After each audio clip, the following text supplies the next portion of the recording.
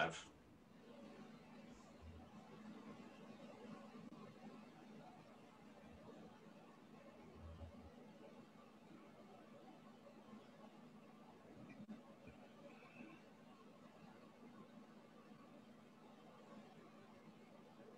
right, we're going to try this one more time. I think I got rid of whatever that was going on. Yeah.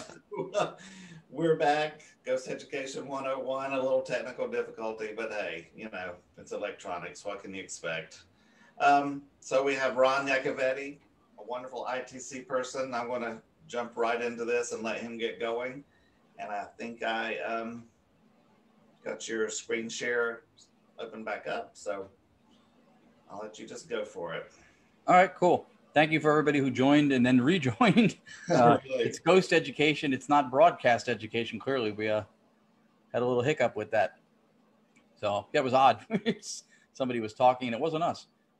And usually we welcome that kind of a thing. So what I was just going to briefly say is that I started about a decade ago as a ghost hunter, paranormal investigator, whatever you call it. I didn't even use the word researcher at the time.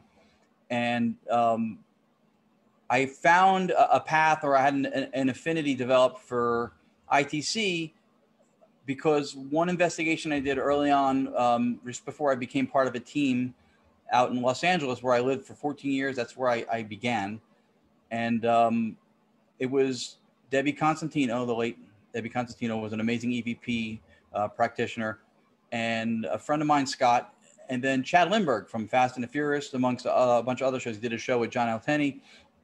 And they had 30 people sitting on the hallway on the third floor of the Glen Tavern Inn in Santa Paula, California. And everybody introduced themselves for this ITC session. And then it got to the last three people. My friend Scott said his name, and then Debbie said her name. And then little pause, and then Chad Lindbergh goes, and I'm Chad. Nice to meet you. And within seconds, 10, 15 seconds, a very clear voice eclipsed the static, and it said, I know Chad. And I was like, what is that?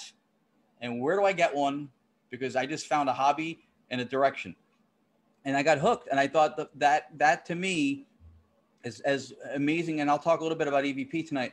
As amazing as EVP and any paranormal effect captured is, the possibility of being able to talk to a dimension or realm or spirit or energy or whatever we're communicating with in any fashion that's close to or resembling real time, like you and I are doing now, was staggering to me that was even possible.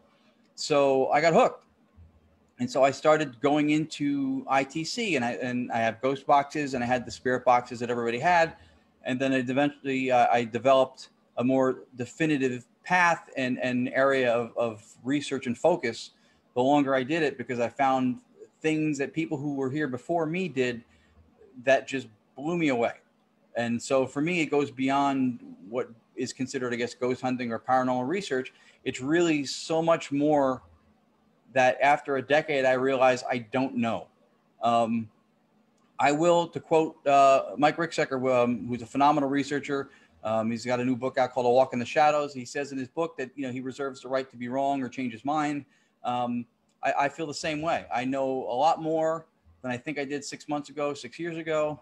I should be smarter tomorrow and a year after that. So some of what I say now, I may not agree with me. Flash forward.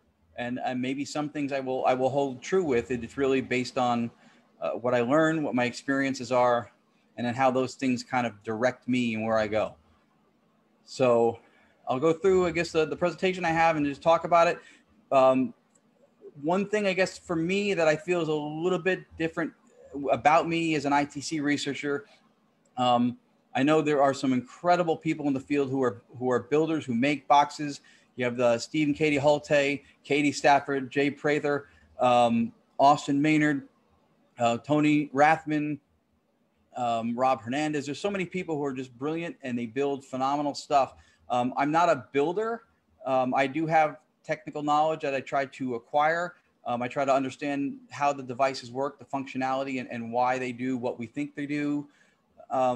But I also am very heavy in what I do or believe on the philosophy of it. To me, so many brilliant people like them and other people in the field and yourself, Philip, who who are gathering great evidence and doing phenomenal research. But because we know we can get that kind of information and we can gather it, to me, one of the more important things is how does that plug into the paradigm as it's accepted now? How does that plug into your belief systems, to your biases, and how you present it and how you share it, and then how you juxtapose that from what you used to know or from what somebody else's work shows? And so to me, that's why the philosophy of it and understanding its relationship with history, with science, with the forefathers of it, is almost a heavier presence in what my ITC preaching is, because of those things really helped shape the way that I look at it. So I will share this, and then I'll just go through what it is I have here, and hopefully everybody likes it. So the invisible art, that's a term that that I came to know from a woman you also know, Dr. Annabella Cardoso, who's a tremendous ITC researcher. She's in Spain now. Originally, just a kick-ass lady. She first female diplomat to the country of Portugal, and she worked with some of the people, and I'll mention them as we get into this, who are some of the legends and really pillars of the ITC background and history on the European side. She got to work with those people, and her work itself is really phenomenal. She has 3 books. She just released her 3rd book. I recommend go on Amazon and look for her books. And so she changed my life. She got me into what we'll talk about, which is direct radio voice research, which is an arm of ITC that actually predates the ghost boxes that everybody knows. And so that is a term she used in one of her books, calling it the invisible art. I just thought that was brilliant because it is an art form, like a lot of other things that people do in different walks of life. And it's methodologies, as it says here, for real-time spirit communication, which is, for us, a lot of us, is the goal. We want to be able to do with whatever realm or area we're communicating what you and I are doing right now, which is have a dialogue, learn from each other. What is it like there? What is it like here? And so that's part of what kind of got me going. These are just some things. Again, these are my thoughts. You're going to see these are things that are my thoughts and opinions, things that I've kind of put into practice. Part of, again, my philosophy of this stuff. You don't have to agree with all of it. You can love it all or hate it all. I'm just sharing my experience. It is not expertise. This is not necessarily, I mean, some things might be fact, right? Like I am who I am. But for the most part, I'm not preaching facts, and I'm not telling you I have all the answers and figured it out. And I probably will use the term we don't know quite a bit because I think that's accurate. So a lot of this stuff is anecdotal. A lot of this stuff is theoretical. So, and then to start here, goal of ITC. This may vary for a lot of people. I mean, at its roots, just like a lot of paranormal investigating started in the last 50 years, give or take, with with the Warrens, let's say, and Hans Holzer, it was helping people who were going through a bereavement period, right? They lost a loved one. That could be a pet sometimes for some people. That is a big part of doing this. A lot of people will seek out ITC or paranormal people who do communication, whether it's EVP, to connect with a loved one that they really feel a level of separation anxiety from, that they're really feeling the loss. And the same way they continue to, and for probably centuries, went to a psychic or a medium to connect with somebody who they really missed, or some people may be looking for answers also. But I think the emotional human side of it, I think, is where a lot of it started. Another reason that people may do this is to gain insight into past events. Some people try to get insight on future events. I'm sure there was a lot of people during the pandemic that were asking about when is it going to be over? How's it going to end? What's going to happen? I can't speak for everybody. I know that there's a lot of really, again, brilliant people in the field that I know, and those I don't know, who may have asked those questions, who may have acquired answers to that stuff.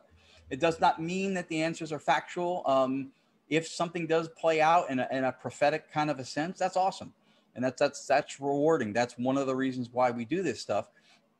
Some people will have, on the next point, they'll be looking for answers. They have a pursuit for answers. They've had paranormal experiencing growing up. Our show that's on Monday nights on Entity Voices, Paranormal Evidence, which is on KGRA, we have different investigators and people from all over, and that's a question we ask every week. Tony Rathman does a brilliant job of doing it. He opens a show and he wants to know, when he gets right into it, all right, we know who you are. How did you get to where you are? How did you find a pathway into the paranormal? And what we find, if you look at an aggregation of data just from the people's answers, is that a lot of people were touched by some level of paranormal effect early on, at a time when it was taboo to talk about it, at a time when they didn't know anything about it and they couldn't go to anybody to find out about it. The interwebs wasn't what it is now, so you didn't have that. There weren't a lot of books on it. So a lot of people who do this now have had experiences in their past that have driven them to this point. And that's a passion. And that's a passion for a lot of people. And it will make you want to know more. And every new acquisition of information will probably open up more questions. And instead of just quelling the quest for what about this or what about that. And then, of course, there's the age-old thing. I would think that this is probably a modicum of truth for a lot of us, is the age-old meaning about, is there anything after physical death? When the meat suit's gone, and the soul or the luminous essence or whatever we are that makes these bad decisions that I make daily, where does it go? What happens? I think that's a question that a lot of us have, and some people ponder it a lot, and some people might not. But if you ask them, that'll be a for them. So I think those are just a few reasons. That there may be more. If anybody has any at the end of the show that wants to say that they got into it or they're curious for this reason, I would love to hear it, because I think the more pathways into this that we're aware of, the more we can incorporate different people's perspectives, because that's those early experiences, let's say, that people have, those things will fuel your beliefs and your biases that go into this. And it's very hard. Konstantin Radove used to say that one of the issues with assessing things of this nature is that you are part of the problem. You're part of the circumstance that you're trying to assess. And it's really difficult to remove yourself in your entirety. Probably damn near impossible, to be honest, but it is part of what goes into our thoughts. We do have those biases. So a big question is, who or what are we connecting with? And I'm going to start with that phrase now. We don't know, but there are theories out there. There are people who have beliefs of what we're connecting with or who we're connecting with. The big one, if you talk to some of the great ITC researchers, another phenomenal guy, Tim Woolworth, will preach that it's consciousness. And so if you ascribe to the life continuing after the physical death, and your soul or consciousness goes on, then that could very well be what you're communicating with. And then when you open it up to the possibility of consciousness being what we're connecting with, then you also have to inherently in that belief open it up to the consciousness of somebody who, let's say, is sleeping, the consciousness of somebody who's still alive, not necessarily just dead. And so there are a ton of studies and findings about out-of-body experiences and near-death experiences, and there's a lot of similarities between those two. I'm not going to get into that. I think that one of them has a little bit more of an altered state of consciousness that affects the retention of memory. I believe it's the near-death experiences compared to the out-of-body. But it is possible that if consciousness is what we're connecting with, that very well that someone could be sleeping and their consciousness, if they're traveling astrally, let's say, if you believe in that, that's what you're connecting with. Or it could be a loved one, or it could be, transient spirits that are around. It could be at the location, whatever. So we don't know, but that is probably, I put it at the top of the list because I think that's a very highly likely candidate for what we're connecting with. There are some people who will say that it's extraterrestrials, communications traveling through terrestrial wormholes, communications possibly being carried on. There's a ton of EMF going on around us all the time.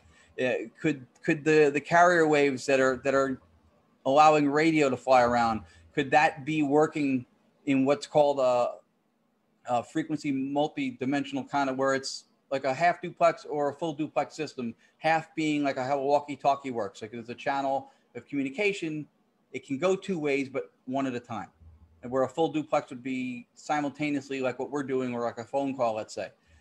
We don't know, but one of the theories or beliefs that people have is that when we do connect and we do get answers, and sometimes it might be even fueled by a tonality being maybe synthetic or metallic in the vocal, people think it's extraterrestrials. They could be in the atmosphere, hidden. Obviously, the UFO sightings in recent times that people have been reporting and the government's been talking about have been on an upswing, to say the least. So that is certainly a possibility.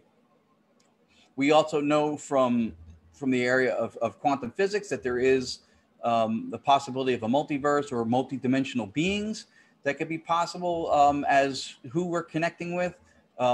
Occupying the same space in a different time, perhaps, is another possibility.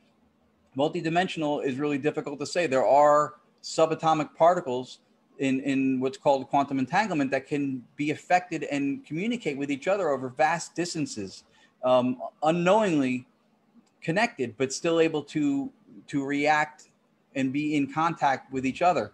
So multidimensional, or another point in time, even in the same space, theoretically a possibility. And then this one's one of my favorites. This kind of falls into the multidimensional. And if you were familiar with Rosemary Ellen Guiley at all, I didn't get the pleasure to meet, but I read a lot of her stuff.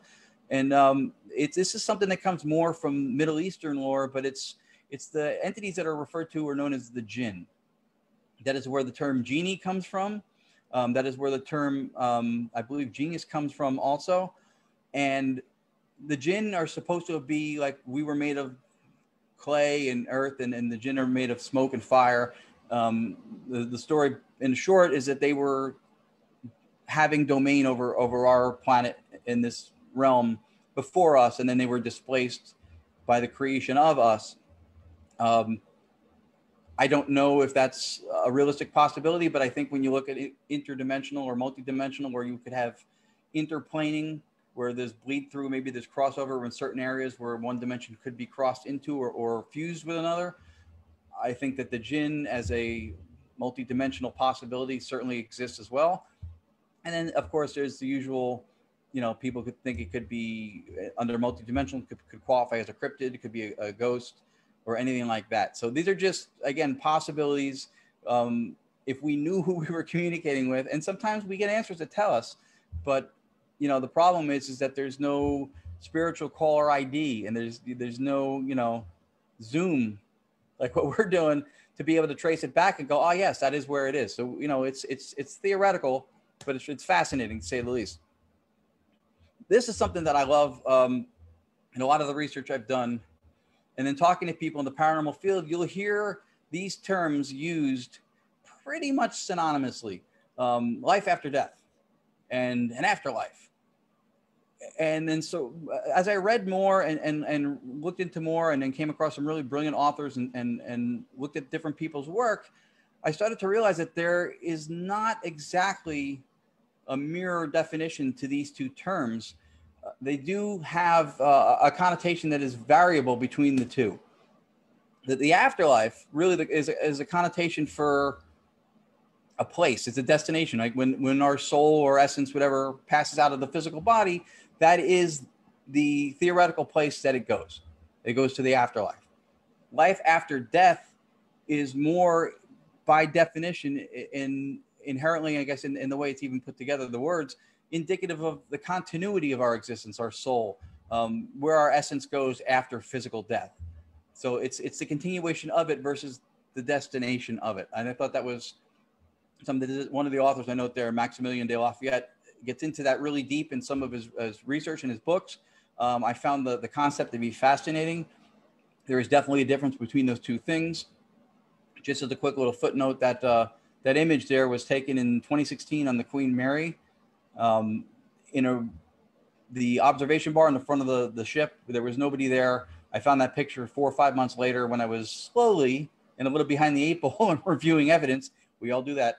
And came across this image of partially of a woman apparition looking down over a child. That one still gives me chills every time I look at it. So this I found also fascinating. This speaks to, you know, we're all human, right? And you hear that phrase used a lot in regards to dismissing our own responsibility and making mistakes or doing stupid stuff. Hey, I'm human, you know, so I backed into a tree. I'm human. And people do that. But what I found fascinating was, as people, polling within the last 50 years, give or take, I think more accurately around, let's say, like the late 70s through the 80s, showed that 70% of Americans approximately said that they absolutely, positively believed in an afterlife. Of those people, of that 70%, with complete irony, in my opinion, about 70% of those believers in an afterlife did not believe it was possible to communicate with it. So that, for people who may be new to the idea of spirit communication or kind of have a pedestrian level familiarity with it, that speaks to the uphill battle, the swimming against the stream like a salmon situation that we are dealt in this field doing research on the daily, because you have the people who believe in paranormal effect and believe in multidimensional and ghosts and aliens and Bigfoots, but they don't think, a lot of them still don't think that talking with those realms or wherever they are is a possibility. And so there's so much research and so much evidence that's been collected in the field over years and at levels now that are ridiculous. So many good investigators, so many good teams, researchers are doing this work, that from a philosophical point of view, it's staggering to me that there would be a high percentage of believers who are not believers in the communication aspect of it. So this is something I like to touch upon. The origins. ITC is Instrumental Transcommunication. There are those in the field who believe, and I don't disagree, that it encompasses everything, including EVP. I'm sorry, and that it's basically the use of a third-party instrument to communicate. I agree with that. But the phrase, and in Europe it's called Transcommunication Instrumental, TCI. The phrase itself was coined by Dr. Ernst Yacovetti. He's a German physicist. He's a brilliant ITC operator and EVP researcher. He coined the phrase. He came up with it. It was in the 80s. There was something I saw that said, I think it was around 1989. It could be sooner than that. And one of the distinctions I think that he saw in it was that in a almost passive way, when you collect an EVP, let's say, the device is recording it. Now, there are like the DR60 that costs a mortgage payment to have, the Panasonic. They may have mechanisms inside them that create a white noise, that if a spirit of a higher vibrational heats it up, that some of the mechanics inside it could cause a vibratory noise that might aid in audio support to allow EVP to be imprinted.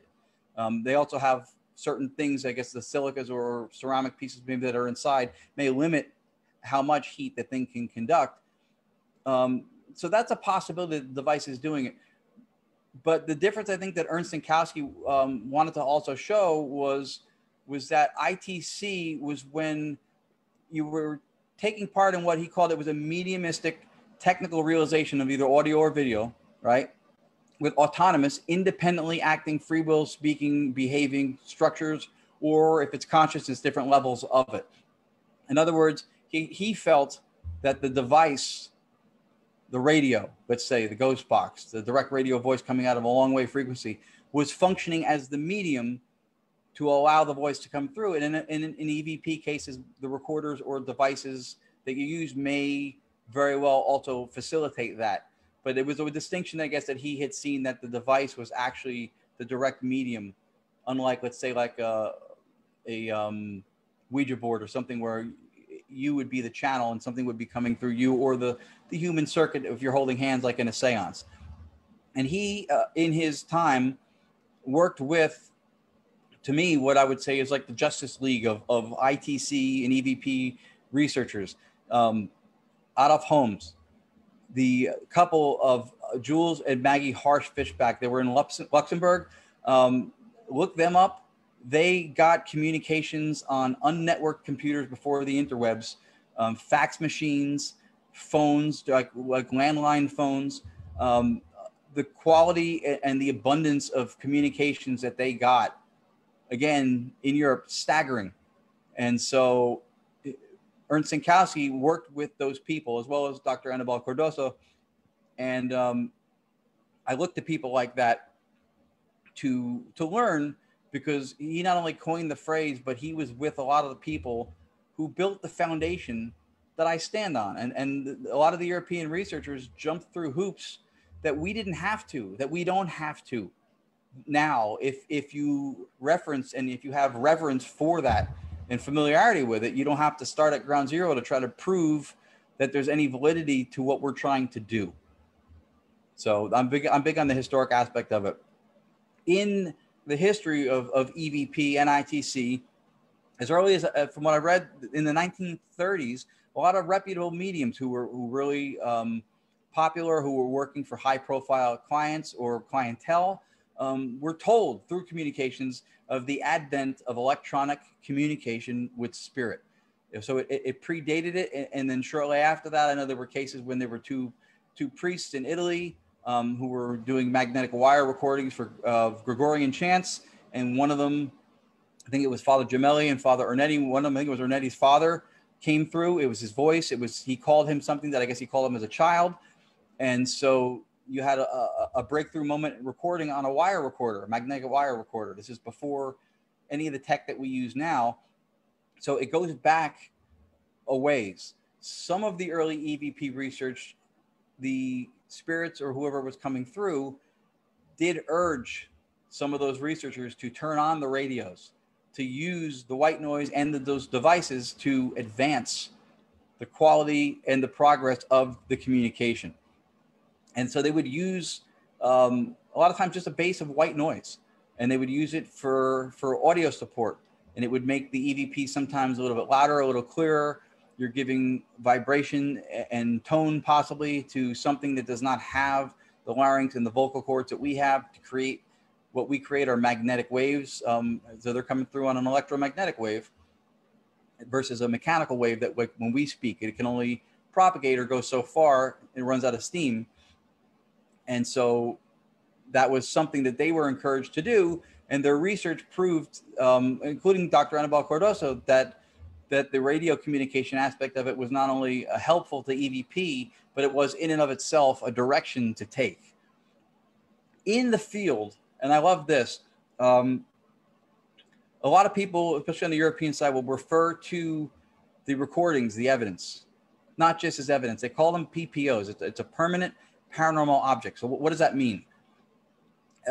In comparison, if you've been on an investigation and somebody feels their shirt got tugged, or they see something get knocked over, and maybe you catch it on camera. A lot of times when things like that happens, it's when you stop recording, you're packing up, whatever.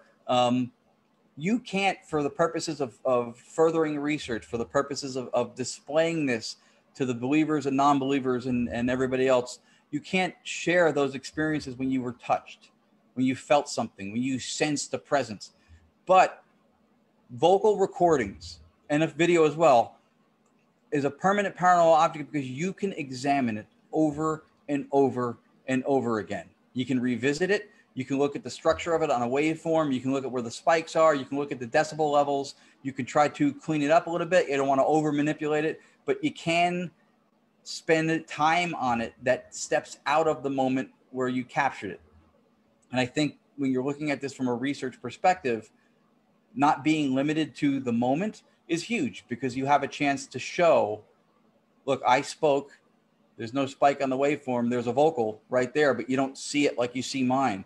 And then there's other things you can do, but that aspect of having the ability to re-examine, again, I think that's a big deal. So from a research perspective and not just telling stories, that helps. I like, on this aspect of it, this is an EVP based kind of thing. It does apply in some ways to instrumental transcommunication as well, but just as a common question, or something I've heard or seen a lot, is when you get the very strong, the very bold Class A EVP. And I've heard people ask, is that EVP, is that vocal stronger, and do they require more energy? And you see right there, like I'll start out again with that. We don't know for sure.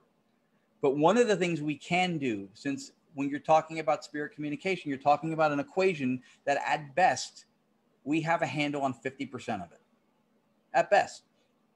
So we don't know what's happening on the other side, wherever that is.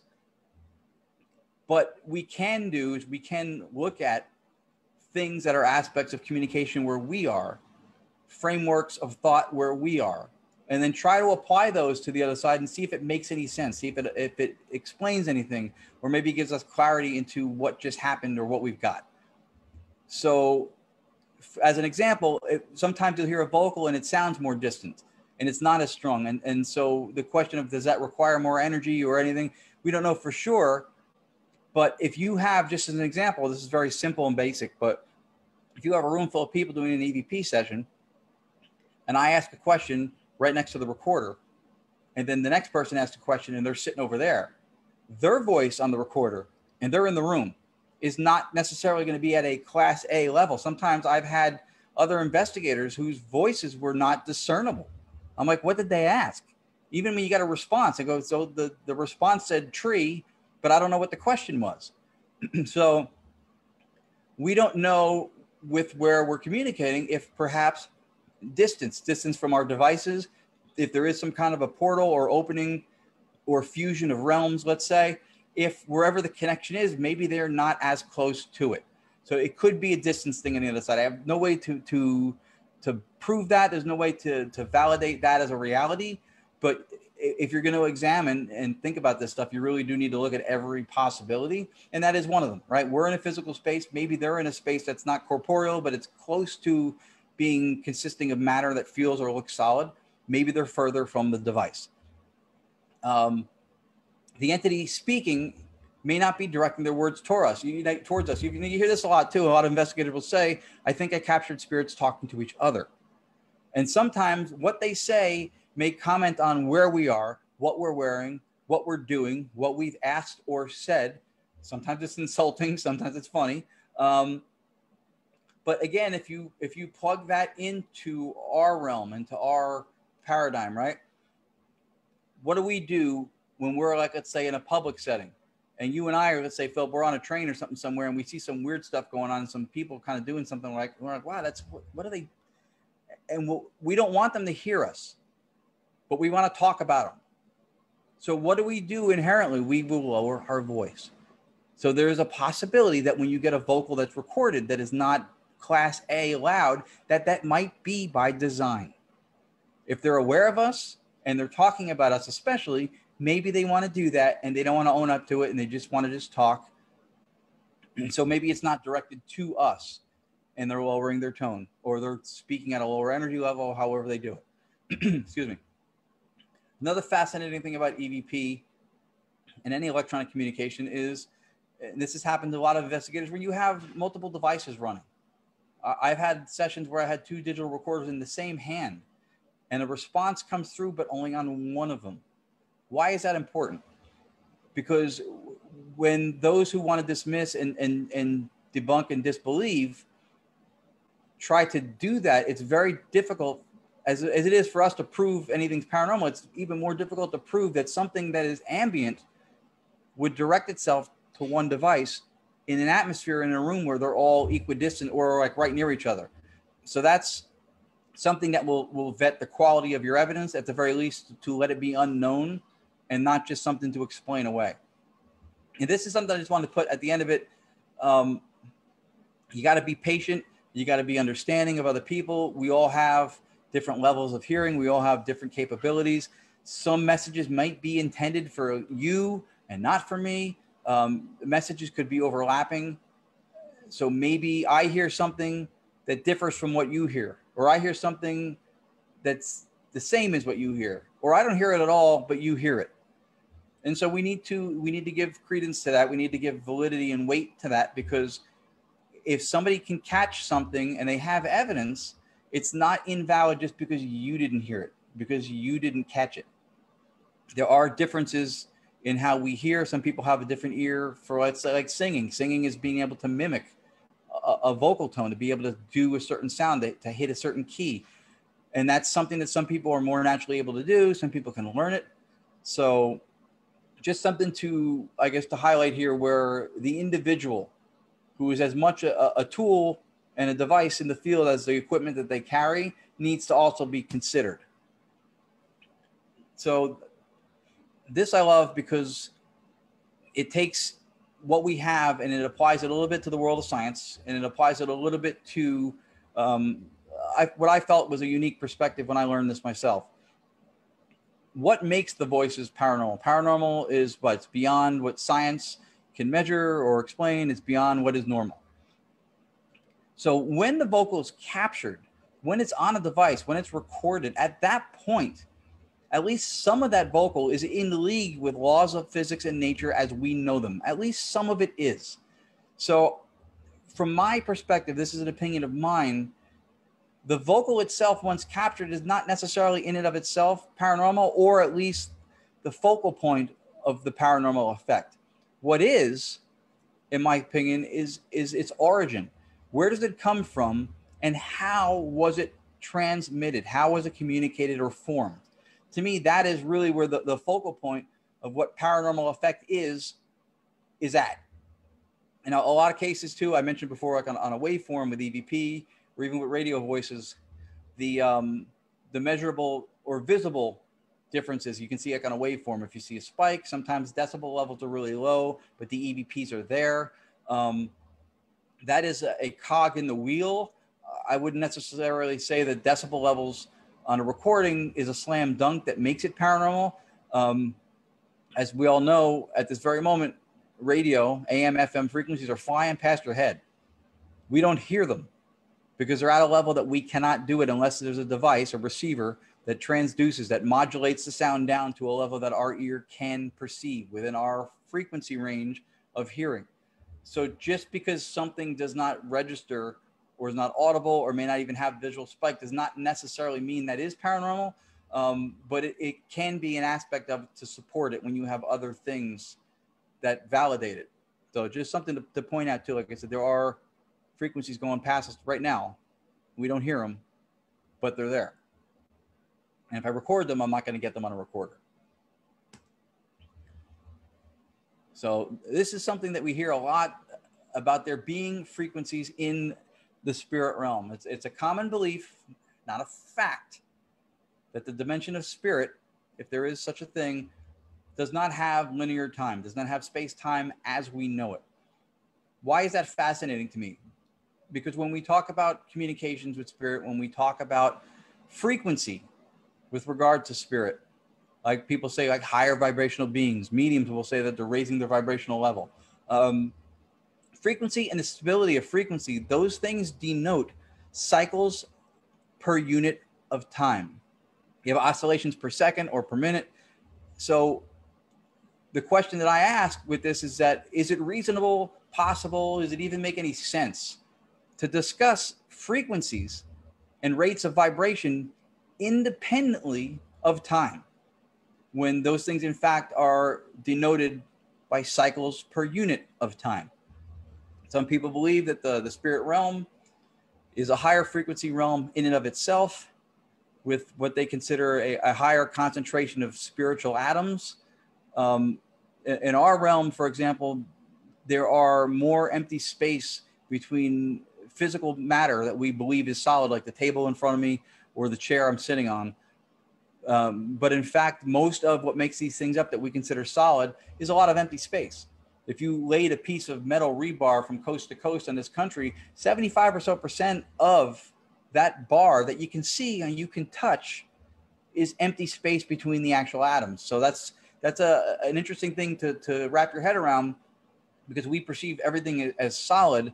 And if you can't touch it and you can't see it, it's not there. It doesn't exist. But in fact, just alone on a subatomic level, there are things that speak otherwise.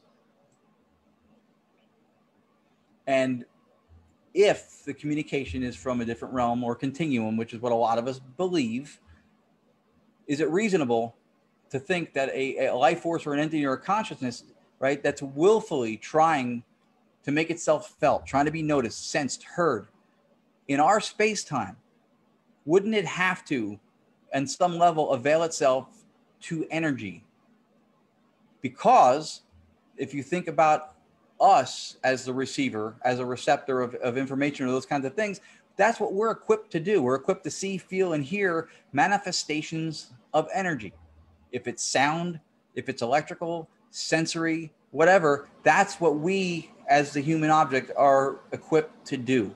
So it makes sense that they would avail themselves of energy to be able to have a presence, to be known, to be recognized, to be felt. This is something I like because this is something I came to learn. There are different methodologies to ITT research. There's not just one way to do it. You're going to meet a lot of people who are going to do things different than you if you do this. You're going to meet people who do stuff you never heard of. Some of it might sound crazy, but if they're getting evidence, let it go. Because that's really what you're trying to do, is you're trying to test and experiment and capture and assess. So the first one that I list here, we touched on it very little in the beginning. Direct radio voice is what I consider from its roots a European methodology that started further back than the modern ghost hunting movement, predates the spirit box or the Frank's box. And it's basically using a white noise frequency that is barren of radio emissions.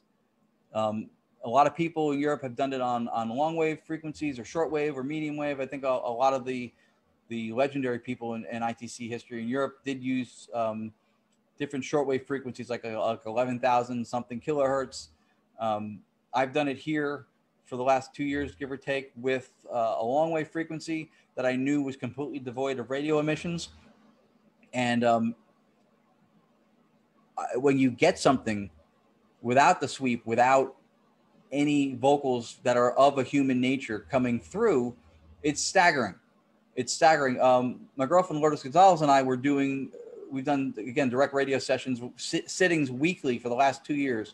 And we were in this very room, and we would let the radio establish a connection bridge. And like the great Marcello Bacci, who I'll talk about briefly soon, we'd let it establish for it took 20 minutes. We get up and we go to walk over to the kitchen to get something to drink. And we're going to sit back down and do a session or a few sessions. And as we get to the threshold over there to leave the room, very clear vocal came out of the radio and said, "You're leaving." And we stopped and turned around. I was like, wait, what? That's mind blowing. We've said stuff before when I was like, hey, I heard a helicopter come through, and I'll play that piece evidence later, where something responded to me about whether I thought I heard helicopter interference on the radio frequency that night. So in Europe, a lot of the ITC researchers who focus more on direct radio voice not only do it because it came first, but a lot of them are in a different place than we are here. They were doing symposiums and presentations and conferences with the goal of furthering the research, getting people in science that weren't involved, trying to get funding for the research. And so it was of their mindset that the more possibilities you introduce into the equation that somebody who does not buy into this can use as an explanation for why you might be getting a false positive or tricking yourself, the more of that stuff you can take out of the process, the better. So, and I've spoke to Annabella Cardoso before. I've spoke to people who do direct radio, and they will never say that a ghost box doesn't work. They will never say that that stuff is not legit. But from their perspective, when their biggest adversary is not the keyboard warrior who's on a post going, "Oh, this is crap, I don't believe in this stuff," their objective was to try to further the research from a scientific and a philosophical point of view, and to get funding for it. And so they were really, really strict with what they would allow in the process, because they did not want to leave trapdoors for people to go, that's probably the station that you know was on the radio coming through. When you don't have radio emissions, you don't have that excuse. So that's the method that really sucked me in for the last couple of years. But as you see here in the next box, the sweeping ghost box, you know, that is one of many Holte Paranormal. And if you get a chance, go to holteparanormal.com. Ghost boxes that I have. One of the things I love about the field is that with the people I mentioned, so many of them who are builders, the Haltes rekindled my earlier passion for using the ghost box.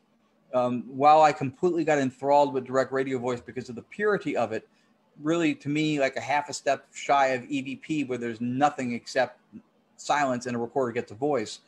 The sweeping ghost box, when it's a good device and when the session's productive, is still equally staggering when you get direct responses and vocals that you just cannot explain.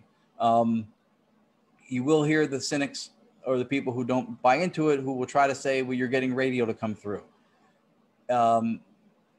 When something answers your question very clearly, when you ask it, if that is radio coming through on a station while it's sweeping, at the time you asked for something, then I would like to know when that station is giving away cash and prizes, because my luck is phenomenal. So I don't think as a debunking explanation that sizes up. I think it does not categorically cover all the evidence that all the different people in the field have gotten. Can it explain some false positives? Possibly, yes. Pareidolia, apophenia, as our self-tricking, our self-deception. Yes, those things do exist.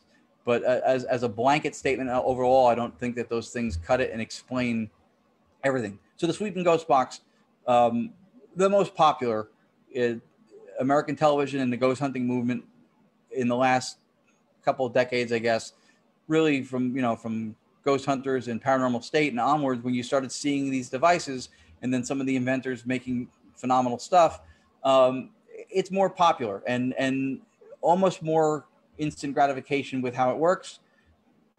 A fantastic technique if you're into ITC and you want to try doing the research, in addition to direct radio voice, which is more of a grind to do regular sittings. The sweeping ghost box is fantastic. That one right there is a Halte Retecus TR604. I have some evidence from that I'll show at the end. Fantastic device. Not noisy, not bad. Sweeping, clean, and smooth, and it just works awesome. Then there are some of the affects or the add-ons. There are mobile applications. The mobile apps is kind of like the audio version of the orb. People are very divided. If something's programmable, they don't trust it. I trust me. And so if I hear something come out, if I say, hey, who am I talking to? And the box goes, Philip, or the app says Philip, and that's who I'm talking to, I trust that if I think I heard that. So can stuff that's programmed regurgitate what you say? It's possible. If you look at the guts of the apps and you see what they have, it's possible that something could be programmed to do that. Deception is always possible. It's not only a belief of mine, but this I'll say is a fact. Any methodology for paranormal research, any methodology for research, by definition is scientific if it's falsifiable. It needs to be falsifiable to be scientific. So if something is capable of producing a false positive, then that methodology does not mean it doesn't work just because it doesn't work 100% of the time. There are machines in hospitals that are meant to save lives. There are machines in mechanical shops that are supposed to fix cars. They don't always work. I have a cell phone that's phenomenal. It doesn't work sometimes. Sometimes I drive through areas where there's too many trees and I can't talk to my father anymore because it hangs up. So it doesn't mean it doesn't work. 100% is not a realistic gauge for assessing anything experimental or anything even electronic or communicative. It's not. So some of the affects or some of the add-ons, the apps are one thing that people use as its own device. They have Ghostbox apps. They have word bank apps. They have stuff that works similar to the analog devices or the devices that maybe have allophones or phonemes, whatever, that are just fragments of sound. The picture there also shows that a version of one of the portal boxes. The portal boxes were being labeled an experimental device. I would argue no. Is what the device has, are those guitar pedals, are those effects pedals experimental? Absolutely not. They manipulate the sound. They create reverb, they backflow, they have echo, they clean up the noise. They've been doing it. There's a bunch of people in the Rock Hall of Fame that can attest to it. That's not experimental. What is trying to use that in a session where you're communicating for the purposes of making the sound more intelligible and more audible. That's experimental. What those things do is not. And so the people who try to use that as a way to make real-time communication, or even evidence that they review later on, cleaner and easier to discern, to me, I think that's great. You try everything. I will try apps. I will try those things, because I can't say with any level of certainty, or even my belief is really an empty vocal gesture if I haven't at least tried and played with it and saw how it worked. I have had friends in the past with one of the apps. I'm not going to name which one it is. There are a few that I've liked to use and I've used with success before, who believe that the microphone on your phone or your tablet, not only, even if you shut it off, not only work, but it could work and circumvent if you shut it off. And so if you say, hey, can you say Philip? That because I said Philip, it's going to say the word back and regurgitate it to me. Now, I don't know how it works that it would time it to do that, because it doesn't always do that. If it's programmed to repeat things back when I ask the question, it fails a lot. But if you use an app and you feel like the microphone on the device can capture your voice, can learn the word, and can use it in creating a false positive, then one thing that the friends of ours were doing at that time, which was, I thought, a really smart tack to take, was not including the answer in the question. So instead of me saying, how is this drink? I go, what am I holding? I don't use the word drink. I don't use, am I, can you see my glasses? I say, hey, can you see what I'm holding? I don't give the word. That's a way you can do it. That maybe will give you a little bit more of a level of certainty that what you're getting is not trickery that's being performed on the internal side of the app. And then lastly, there's something too I have here. The very brilliant gentleman who's an ITC researcher named Keith Clark, as well as actually Mr. Steve Holte, have used before. It's a VST software. It's called SoundSoap. VST is a virtual studio software. And we've done it with direct radio voice sessions when we played our big boombox, which you can see in the picture on the far left, the big black radio. We've played it through, and actually that picture of the computer just to the side of the portal box, that's the VST software, and it's real-time filtration. And our goal with that was to try to see if we can understand anything vocally that's coming through now, not when we're reviewing it later, for the purposes of trying to develop a dialogue, which, to circle back historically to Ernst Sinkowski, that was something he also saw as a difference between ITC and EVP. In ITC was the ability to have real-time dialogue, not review and then hear it later. Even if you do a burst session, there's still a level of delay versus how we're talking now. This is just an example, and the pictures kind of show it, of an ITC experimental methodology that Lourdes and I have tried for a while. In radio and in frequency, there's something that's called heterodyning. In very short, to not get too deep into the technical side of it, you have two frequencies. You're fusing and you're creating a unique frequency, which is the sum and difference of both of those frequencies. And so in these instances here, we've used a monitor there with an ultra high frequency or a VHF frequency. And the other one, we see there's two radios that are running on shortwave. If you can actually see the numbers, the black radio on the front, that one's running on 22,545 kilohertz, which is a shortwave band. And then the one behind it's running on 222 kilohertz, which is a long wave band. And we would mix those, and sometimes even we would run a tone generator just to add some tonality into a mixing board and then pipe it out either through a portal speaker or through the VST software to create a unique frequency by blending those things. We've had success with that before. We're getting vocals to come out. So it's a principle of radio and of frequency. And what I wanted to do when I came to learn this was to try to plug that into the spirit communication aspect of things and see if it would make real-time communication, which is for us a huge goal, possible. I wanted to see if it would make it more possible or make it real actual time back and forth. This is a little quick thing I wanted to include. When we do the direct radio sessions, One of the things we also experiment with is called SSB. It's single sideband, medium wave, short wave, and long wave frequencies. If you look at that, the second one down, you'll see it's a full AM modulation. So the two humps on the sides are the upper and the lower sideband. The upper sideband on the right, the lower sideband is the one on the left, and the stick in the middle, that's the carrier wave. That's what the frequencies are riding on. And so what we wanted to do was that I had learned in a lot of radio stuff that I studied that one of the reasons that sideband is used is because it's tantamount, to give a real life metaphor or likening of it, is it's if you put your thumb over the garden hose and you have a stream of energy, or let's say the water coming out. When you do that, you constrict the flow and concentrate it to propagate longer and farther and stronger. And so that's part of what sideband achieves. And so we wanted to do that with direct radio voice sessions to see if that would in any way allow the communication to come through stronger, clearer, and for a longer longevity of stability, to be able to, if we did get vocals, to be able to sustain it for a longer period of time by doing that.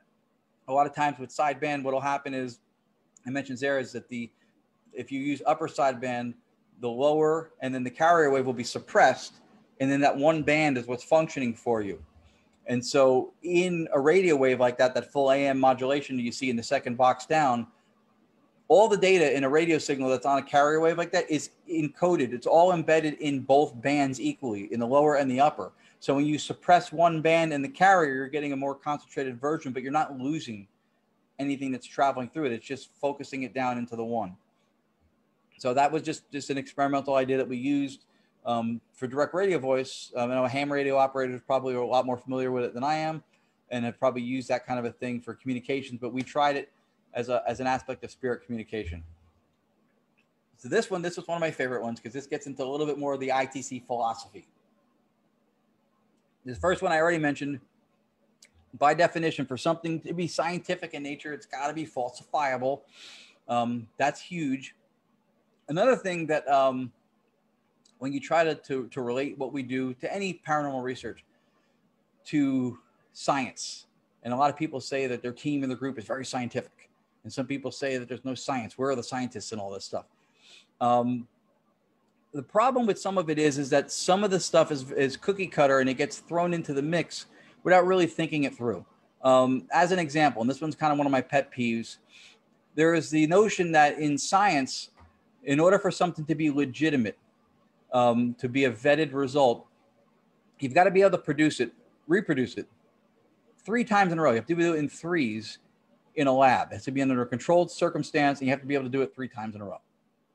That, while it might be viable to show a continuity and to show an efficacy to the method to be able to do that, if you look at what we're trying to do, there are problems that are inherent in that. And first of all, that is a man-made construct. There is no law of divinity that says if you can't do it 3 times, oh well. You know what? It's not. It doesn't really. I don't think doesn't apply. And I think part of the problem is, and this brings us to the next point, is I think the field of paranormal research, and especially spirit communication stuff, I think we're held to a standard because of how hard it is for some people to either believe in it or to accept the supernatural aspect of what so many people are achieving, that they hold it to a certain standard that you don't see everywhere else. That whole, you have to bring it into a lab and recreate it. If you look right here, I just named a few: anthropology, sociology, astronomy, engineering, psychology. Those are field-based, legitimate, widely accepted areas of study in science. So I don't think there are many astronomers who are bringing planets into a lab and testing them, doing stuff 3 times. So I think paranormal research is, because of the uniqueness and the out-of-the-box nature of what we do or what we're trying to do, I think we get held to a really odd standard. And then, for the record, and this is where the reverence and familiarity with our history in this field comes, Marcello Bacci, the Italian ITC researcher, he did in fact do a lot of that stuff. He had his radios inspected. He had them operating in direct radio sessions while they were open, the guts exposed. They were inspected beforehand. They were observed during. In his entire career as an ITC researcher, with phenomenal vocals, unparalleled, never, ever, ever a hint of trickery, of falsifying, of deceit. He never took a dime for what he did. And he did, in fact, bring his stuff into a lab. They blocked all RF signal, and he still produced voices. There was a very well-known group in Italy called Il Laboratorio. Paolo Presi was one of the main investigators for the group, spent a few years investigating Bacci. And in one instance, he had told him that he was going to take one of the 3 vacuum tubes out of his radio. And the vacuum tubes were really the mainstay for how the device worked before transistors, right? So he takes a tube out. Bacci still gets voices. He takes the second one out. Still gets voices.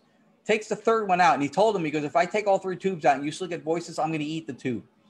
So he took the third one out, and Bacci still got vocals. They unplugged the device, and he still got vocals for a certain amount of time. And so Bacci goes, no, don't eat tube. It's glass. But the point was, he's been down that road. So to me, because we have so much pushback and we have such a mountain to climb with trying to prove any of this stuff is valid, why would you move forward without the momentum that people like that have already put in place? That's the foundation. If you're standing on a soapbox trying to say that paranormal stuff is real and you spend your life doing it and stuff, and you don't have any basis or any roots in the people who came before you, whether they were failures, successes, and a combination, which they probably all are, right? We all fail and succeed. If you don't have that included, I think you're missing some really, really main facts, some main evidence, and some support for jumping through hoops that is unparalleled in what we have to do today. One of those challenges we have is that there are people who will come at the paranormal investigators, the researchers, and they will fly the flag of science. Science says this, science says that. This is not possible in science. Science does not buy into it. It's never been proven, so it's not real. So there's a term for that. It was created by philosophers in the earlier 1900s, but there's a gentleman who I'll refer to shortly named Dr. Charles Tart, who he gets credited for the term, but he didn't create it. Again, philosophers had created this years before, called scientism. Scientism is a very closed-minded, science knows everything there is to know. We have it all wrapped up. If it doesn't fit into the paradigm, sorry, not legit. We're not entertaining it. There's no basis for it. That's not science. That's scientism. Science, and this is a quote that I love from Dr. Rupert Sheldrake, who was one of the attendees for some of the sittings where the Skoll experiment allowed some of the Society of Psychical Research, SPR members, to sit in. Science is a method of inquiry, not an ideology. I love that because that's what it is.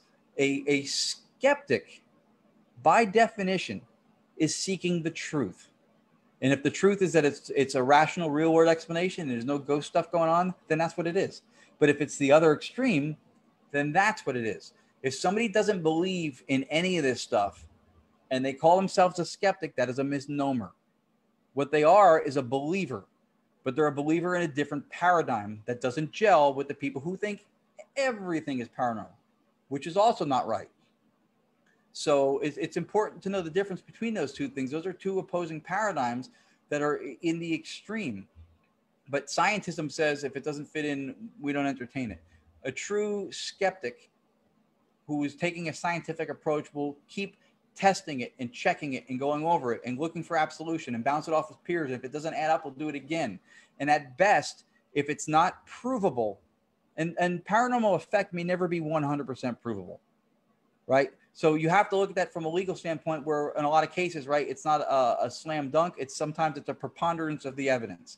And so if you look at that in that framework of a preponderance of evidence, then you have to say that some stuff may show to be paranormal effect and some stuff may not. But it's not Little League baseball. So if the investigator who says this is paranormal fails to meet the burden of proof, the would-be skeptic does not win by default because he didn't score enough points to prove everything's paranormal. The onus is on both sides to prove it is or isn't. So if the believer that it's paranormal can't do it, it remains unknown. One of the things that's very important, I think, to know is that you'll hear the word skeptic used, and people take that term because it's got societal and sociological connotations that are educated and well-to-do and dives into the research and it's got positive connotations to it. The word believer is already taken by the person who thinks everything is supernatural. So a lot of times the label skeptic gets taken, but they're really not a skeptic. They're a believer. They just believe none of it's real. And I think that's important to point out. And there's a difference between raising doubt, coming up with a rational real world explanation and a possibility, compared to debunking, which is definitive. And I think that debunking gets thrown around the paranormal field the same way headache gets thrown around WebMD. It's a symptom of everything. I have a headache, I have a toothache, I have an ankle ache, I have a stomach ache, I'm going to die, I'm going to live, headache. So it gets thrown around too much. I think it's just oversaturated, and it's almost become very trendy to use the word. Just to give you an idea where this mindset even comes from, look at someone who was interested in speaking to the dead, possibly, right? There's different theories that the phone to the dead and the spirit box concept and all that came in some way, shape, or form from Thomas Edison. When he first put forth the invention and the idea of his phonograph, it could record and play back the human voice. At that point in time, there was a very well-to-do French scientist who, with no basis of proving this, came forward and said, this is a quote, I believe exactly, if not paraphrased very close, I have examined Mr. Edison's photograph and can assure you that the effect is accomplished by ventriloquism. So when somebody has the agenda, or they're vetted in the role of the skeptic, and they don't want to believe and they don't want something to be paranormal effect ever, a lot of times that bias will come out, and without even knowing, which we all now, nobody now thinks that it's sci-fi and supernatural to record your voice and play it back, right? Nobody thinks an answer machine is magic now, right? It doesn't come from Narnia. But at that time, it was a very difficult thing to sell as an idea. And so a scientist came forward and said, he's talking without moving his lips. And the scientist perhaps was talking with his head somewhere buried between his legs. So that's the point, is that we can't jump to conclusions, and we can't speak beyond what we're able to prove. We can't speak to what we're able to validate and show. And these are some of the terms also like debunked that you'll hear. You'll hear pareidolia and apophenia, which is interpreting patterns or meaningless or meaning in meaningless either visual or auditory data. Pareidolia is used a lot. I think pareidolia is initially supposed to be more of a false positive or a misinterpretation of visual. It's used very often with regards to audible false positives or your mind tricking you. I believe in those things. I'm not saying, as someone who does audio research in the paranormal, that pareidolia doesn't exist, that false positives and misinterpretations of hearing sounds or things coming through don't exist. I'm not saying that. What I'm saying is it doesn't explain all of it. It doesn't explain all the evidence that people have. Some of them are very clear, coming across either multiple sweeps or coming out of white noise with no radio emissions whatsoever. And what that explanation as a blanket doesn't ever provide, and anybody who uses that as their reason that they don't believe in a piece of evidence, I've never heard anybody explain is what I call the gaps. And what I mean by that is, if I'm hearing what I want to hear, so I'm not getting spirit communication because it's not real. That stuff doesn't happen. I'm hearing what I want to hear coming out of the noise that's coming through the sweeping radio. If that's true, then where is the data that shows the physiological and the biological and the chemical changes and what's going on in my body at the time that those things happen? Because if I do 100 sessions, or let's say even EVP, I ask 100 questions, I'm getting direct responses maybe 5 out of 100 times. So the gaps that I'm saying that they're not explaining, what about the other 95 or 90 times that I don't get what I want? Why did my mind not trick me then? What was the physiological differences going on that didn't cause me to hear the wrong thing? And why is that relegated to the paranormal when I'm doing research? Why don't I ever go to work and my boss says, can you hand me the report? And I hear them say, you're going to be the president and we're giving you a raise, right? Why don't I make that mistake in other parts of my life? I mean, yes, we mishear things sometimes, but I think you get the point, is that those things are so prevalent in a dismissive way in what we do, but you don't hear about the presence in everyday life. If my hearing and my ability to trick myself was so heightened in this stuff, you would think it would have a greater presence in everything else, and it doesn't. So this I love, because this is me and my inner satirist taking the concept of doing things in threes to appease the materialists, and why I think that's absurd. Inherent in what we do with spirit communication is the possibility or the belief that we think that there's somebody somewhere on another side of something that's going to talk back. If something has the ability to do that, that's an intelligence. An intelligence and any kind of independent entity will have a modicum, if not a complete ability and free will. So when you say that this stuff isn't legit if you can't reproduce it 3 times in threes, if you take that mindset and you build into it the inherent notion that you're trying to communicate with something that, if they're able to talk back, is intelligent, that does have free will, because right, we don't choose to talk to every person that talks to us. So a weirdo on a subway talks to you, you go, if I don't say anything, if I don't look at them, they can't see me, right?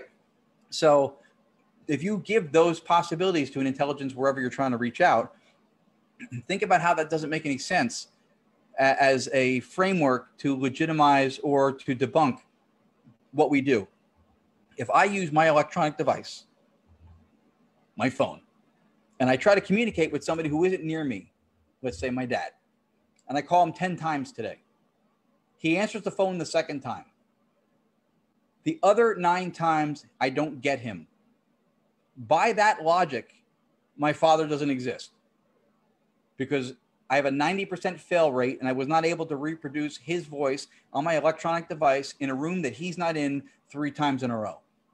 So I think that when you do this stuff, the efficacy of the device and the methodology, those things can be questioned, but being able to do it 3 times in a row as if we have 100% control over anything or any entity we want to talk to in any realm, let alone our own or another one, right? I think that's absurd. So the reproduction in threes, to me, is a man-made construct that really does not gel with the nature of what we're trying to do, only having at best 50% control of the whole process if there's an intelligence somewhere else.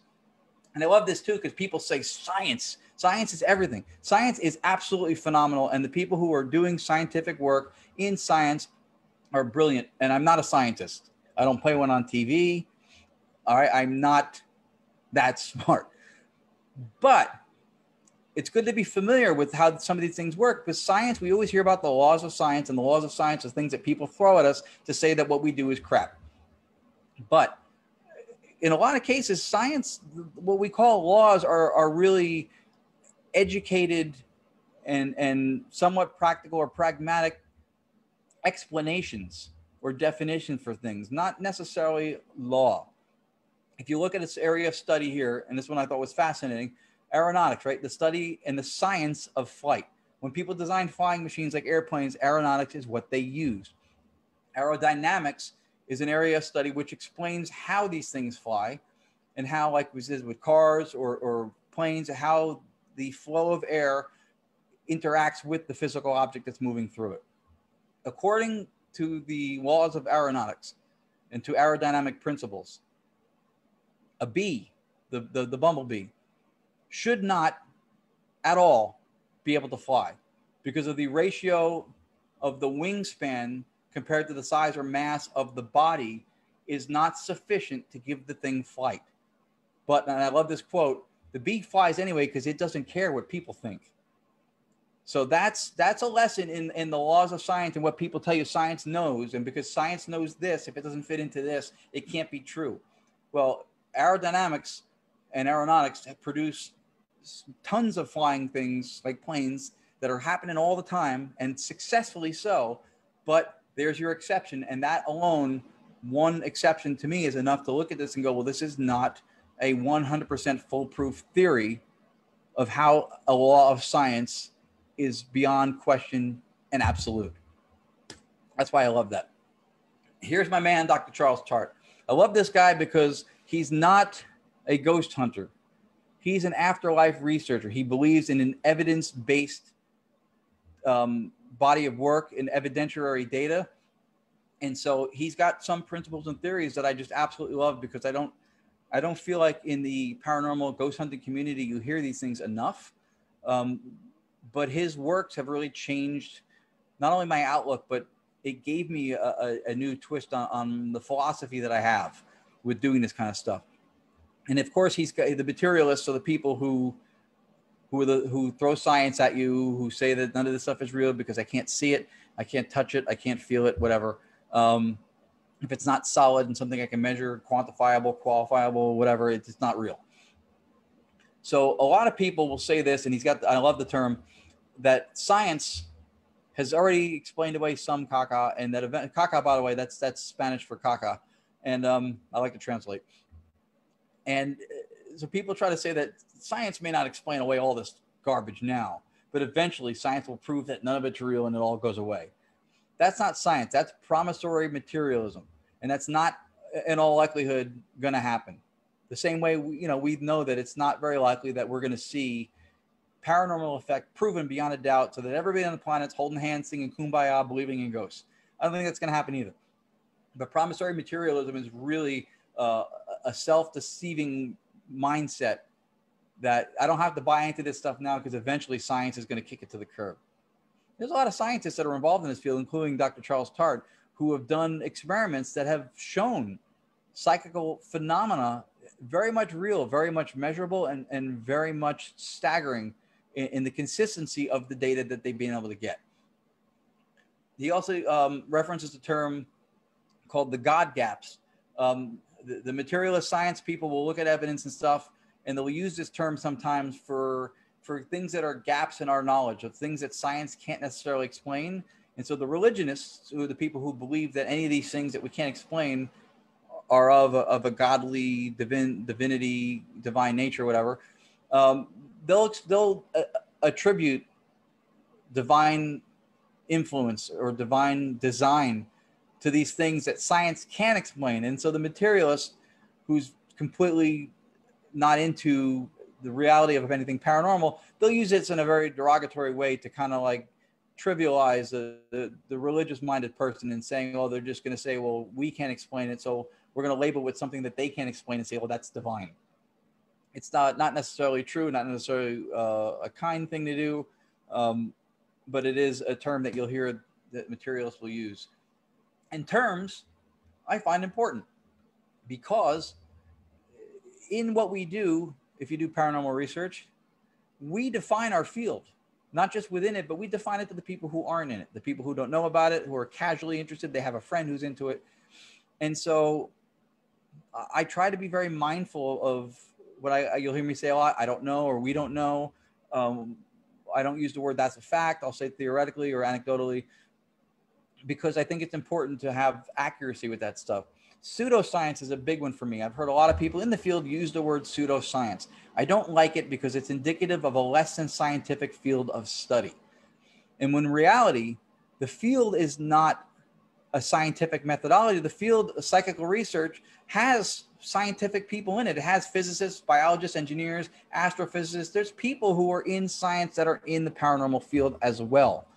The term, it's suggestive of that our field has methodologies for research that are exclusive to the paranormal. And because they're made up by us ghost hunting people, we're not scientists. So it's not a legit science. It's a pseudoscience. That's not accurate. There are categories and names for things if you look at them the right way, right? People study dinosaur bones. That's the subject matter. The study of it is archaeology, right? We study paranormal phenomena. The subject matter that we study is those phenomena, those experiences. So you can call it paranormal or afterlife or psychical research, but that's what we study. These things happen.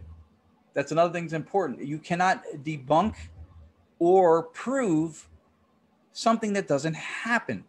So nobody's questioning whether a lot of these experiences actually take place. What they're questioning is whether or not the origin of it is paranormal effect. And that, again, the onus falls on the person who believes it is or believes it's not to, in some way, shape, or form, prove it. But the field is not a pseudoscience. The methods that we use, measuring electromagnetic energy, barometric pressure, those things are used in other places. Audio, those things are used in other places. So it's not its own area of study with its own methods that are exclusive to this field. Here's two big things. If you watch me on any podcast or if you ever hear me again, here's one of the ways that I try to be honest with myself and what I capture as what I call the governance for ITC voices. When I get something out of a radio that I believe is evidence, I believe it's a response.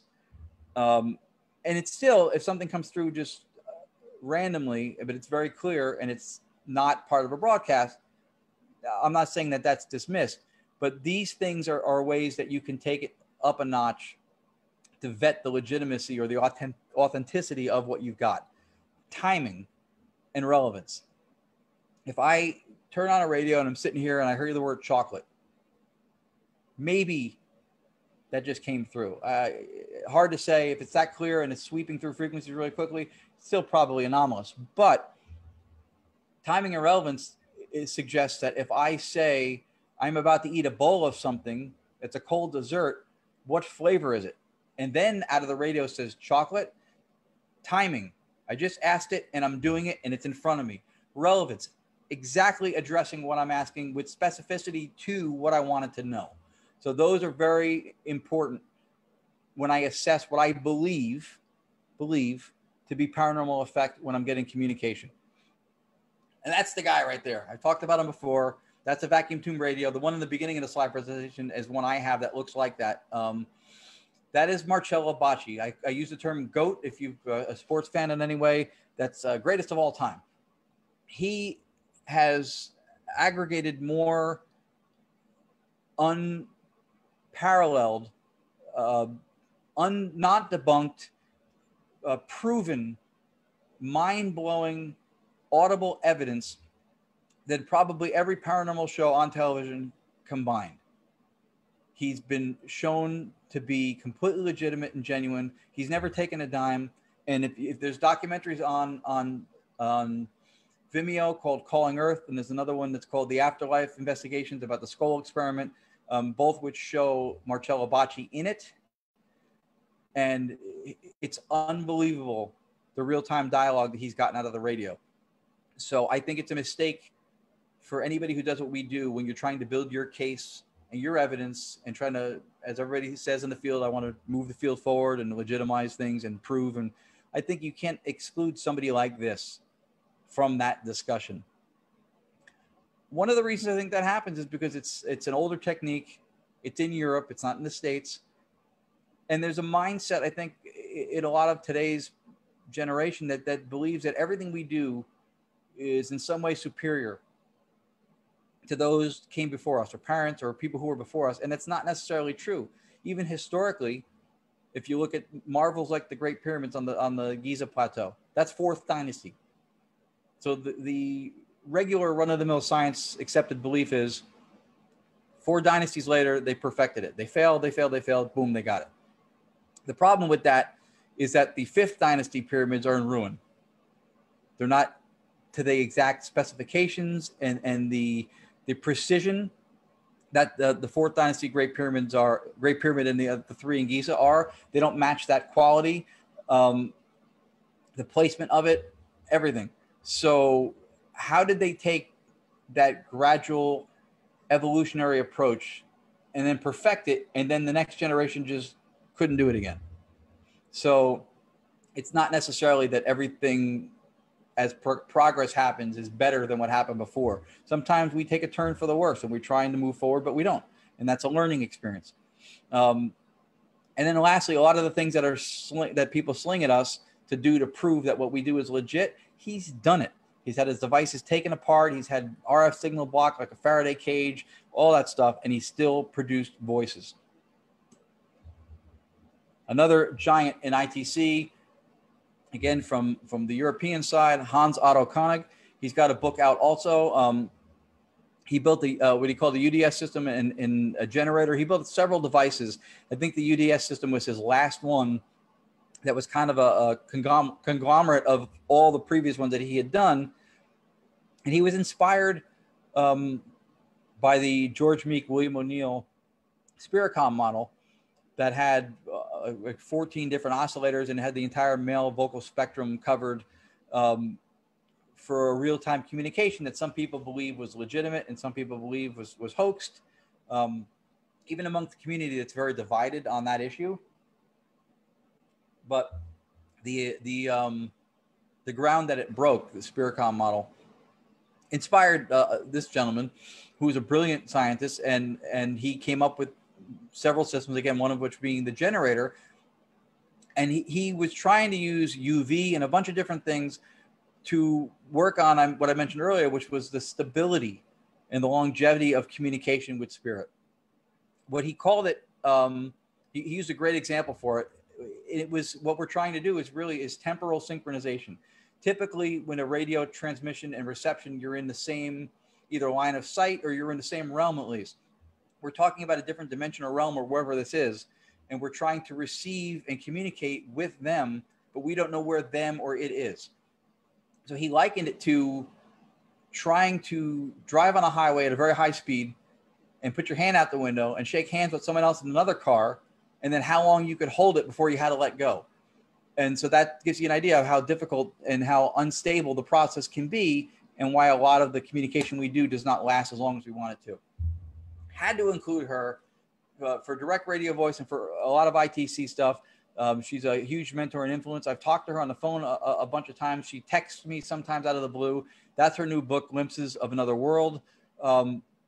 She is a brilliant, kick-ass lady, and she's worked with Robin Foy from the Skull Experiment. She's worked with Bocce, parapsychologist David Fontana, Ernst Sinkowski. She's worked with a lot of who I consider the European royalty of ITC, and she does brilliant work with her direct radio voice sessions. This is a little bit of the Philip Wyatt zone. Well, I have not experimented in a lot of different things you have with visual ITC and water, which again, what you've gotten is amazing. I have used what's called the Schreiber, or Schreiber. I'm not sure the correct pronunciation. I'm going to say Schreiber. It was a German scientist, gentleman named Klaus Schreiber, who did a video feedback loop. And so for a while, Lourdes and I were experimenting with the feedback loop. And for the new person or the enthusiast who maybe isn't familiar with this, you're basically taking a camera and you're having it point at a monitor. The output from the camera is going into that monitor. So you're filming what the camera is seeing, which is what it's filming. So you're creating a loop. This specific capture I thought was interesting. If you look on the right side, or maybe your screen left, the frame sequence, I found this image doing stop motion, one frame at a time on the video. The number one was the frame before it. The number three was the frame after it. And that one frame, I got that Saturday Night Fever dance floor looking thing, which I don't know what that is. To my knowledge, I've not been able to get anybody to explain it to me from a digital or a television technical point of view that would create something like that. It's not even going up and down to take up the screen. It's got depth like it's going out. I don't know what it is. I don't know how it happened, but it was in one frame. This one was also really, really creepy would be the word I would use. The image that I got in one frame on the far left, which different people see different things in these sometimes, and interpretation is part of it. But it appears what to me looks like a gentleman wearing glasses, like sunglasses perhaps. And he's holding a dove in the foreground. And it also appears that right next to his head on his shoulder is an owl. And so the image right beside it, I show what looks like the eyes and the beak. And if you look at that, where the green lettering is, that looks like a finger, and it looks very much like that. like the fingernail. I hope I don't have any dirt under my fingernails because I'm putting it on camera, but I'm taking a risk here. So it looks like that. It looks like a fingernail. And then you see here side by side is the owl that was the closest breed to what I could find that looked kind of like that. And then you see the image to the side of it, which is what's on his shoulder to the right side of the picture, which to me also looks like an owl. So this is some of the fun stuff. Now I put together a few clips of evidence. This is the direct radio voice session. Let me know when I share this if the audio also does or does not come through. Audio evidence is not fun without audio, I find. But this was a session that Lourdes and I were doing where I used to live, pretty much next door. And that particular night, we were on a long wave frequency that we had used all the time, and it sounded choppy. On the recording, you'll hear me say maybe it's helicopter interference. We're very close to New York City, and it was about just under 2 minutes after that. So for the purposes of the video, I cut out a lot of the that you would be listening to, and I kind of jumped when Lourdes just finished saying something, and then a voice responded to us and told us that it was not a helicopter. Now, this is, again, me sitting in my living room. I'm not broadcasting with a microphone. I'm not transmitting out. So truck drivers, ham radios, CB, people with walkie-talkies, baby monitors, nobody's hearing me. I'm talking in my living room. So for the fact that somebody used the word helicopter in response to me is at least anomalous. So let's see if this plays and comes through. Hear it?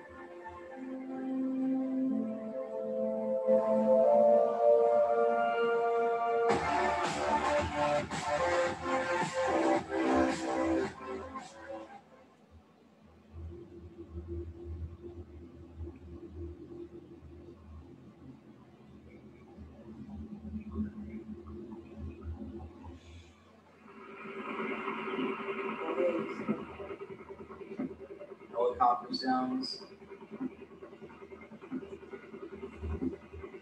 I wonder if it is like interference with helicopter radio.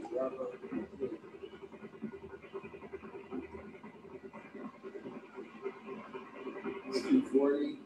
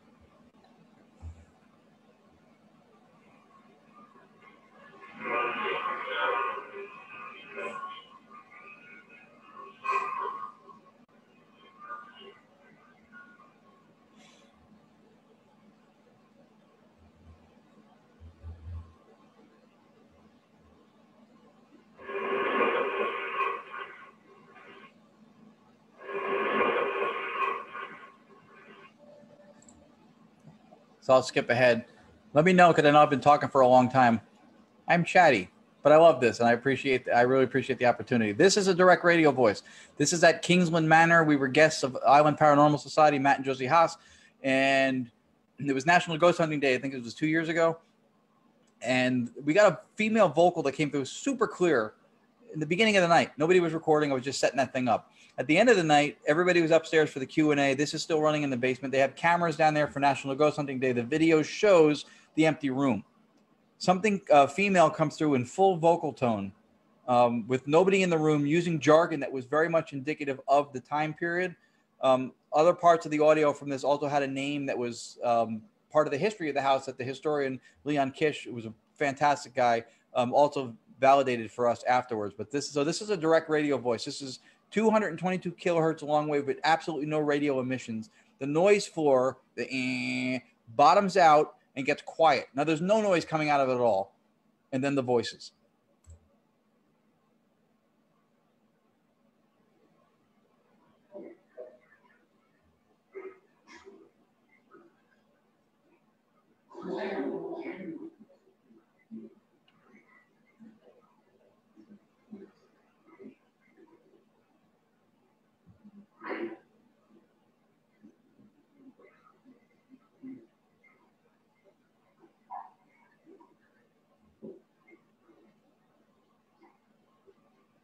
So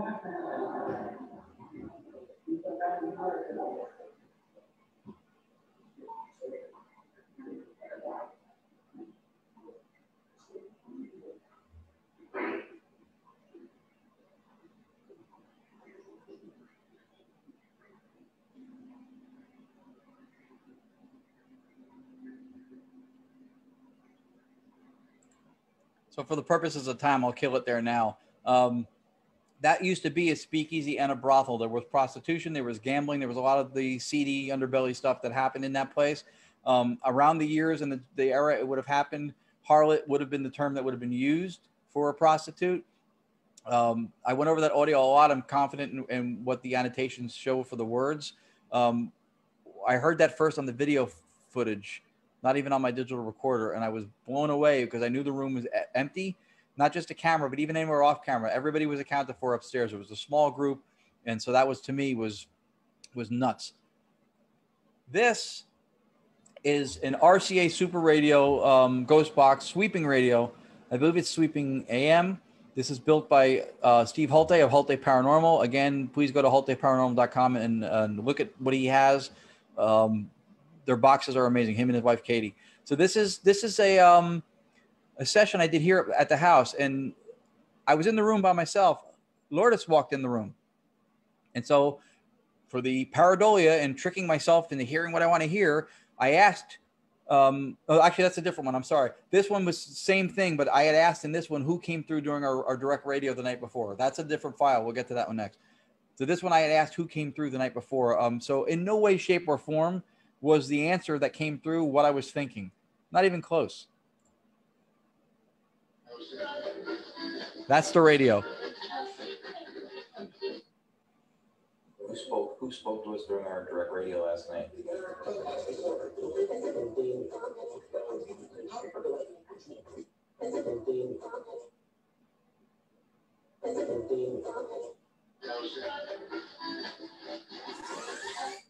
So that one, again, I was not in any way, shape, or form thinking about Houdini. I just wanted to know. I was thinking maybe my mom, somebody, family-wise maybe came through.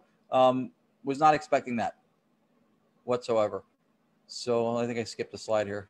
That's all right. So this is the one I have right here. This is the Retecus TR604 built by Hulte Paranormal. This one I was asking how they like the device.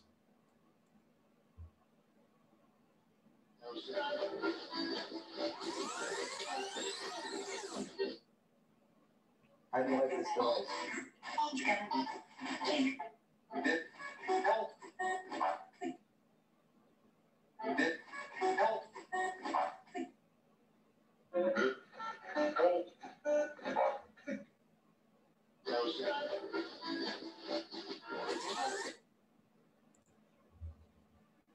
This one is that, again, the RCA Super Radio. This is another sweeping box from Hulte Paranormal.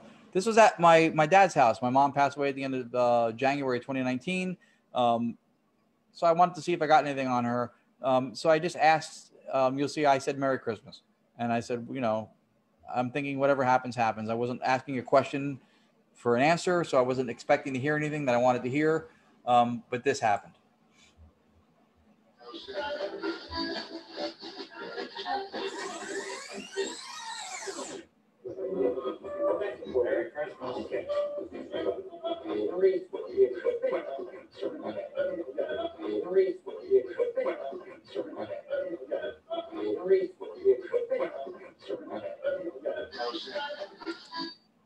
Those are the Hultes, by the way. That's Lourdes and I. That's Lourdes Gonzalez, who's my partner in ITC crime. And that's Steve and Katie Hulte, who are two of the best ghost box builders, bar none, in the business. They're great. So that was just, I didn't ask any questions. I just said Merry Christmas. And for anybody watching too, also, a lot of these things, if you hear it repeated, I just loop it so that you can hear it again. Then I have to put the whole clip again with the intro and all that garbage. But it said it once. This is a recent one. We were with New Jersey Paranormal Project at a place called B. McNally's in Hackettstown, New Jersey. This was with the little Retecus TR604 box that I was showing by Hulte. And two vocals came in at the beginning of this thing that said a name and then says what. That were so clear that if we didn't know who was in the room, we would have thought somebody in the room spoke, but it was nobody in the room. But the clarity was kind of staggering when we heard it. You hear Lourdes and us laughing.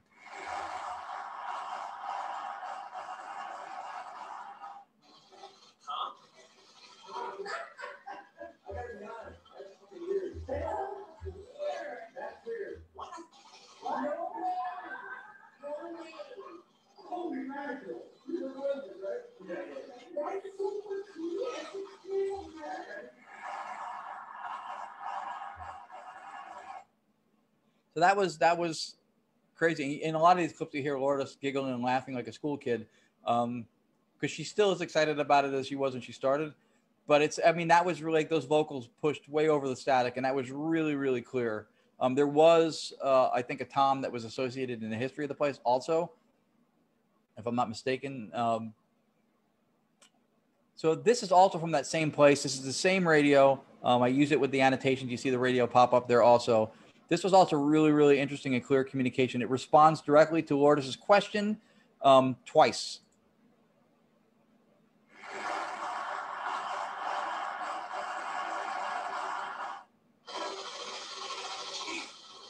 Did he shake the batteries?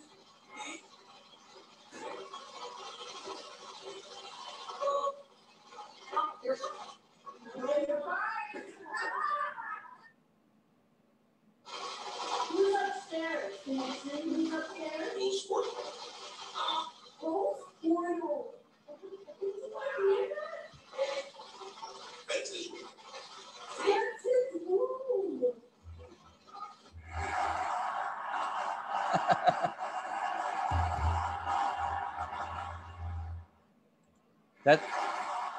That's my commercial for Halte Paranormal. That device produced both of those clips. This one is a very cool, unique device. We were talking about it before the show. It's the Forever Box number 3. It's the third one. Katie Halte made it. When we talked about trying to vet the authenticity of what we get, right? People try different methodologies. Another thing we try to do is people do reverse speech, sweeping in different directions. A sweep circuit will go through the band. You can have it be linear.